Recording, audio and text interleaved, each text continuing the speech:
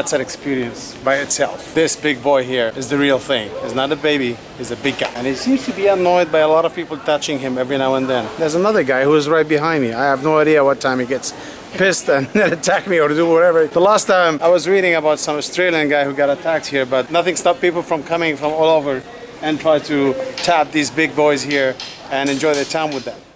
So you opened around 3 years ago? Yes, open here in Chiang Mai, Tiger Kingdom. Chiang Mai is first, here is the second. So there are 2 branches? Yes, yes. This is the second one? The second, yes, the second. Okay, okay. So these tigers are mainly calm, they don't get irritated, they don't get angry, they don't attack people?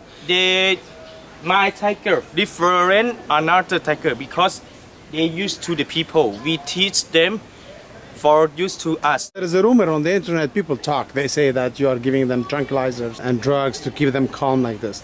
Because tigers by nature, they're not friendly. We don't have drug, we don't give drug because first expensive and then not good here for my friend.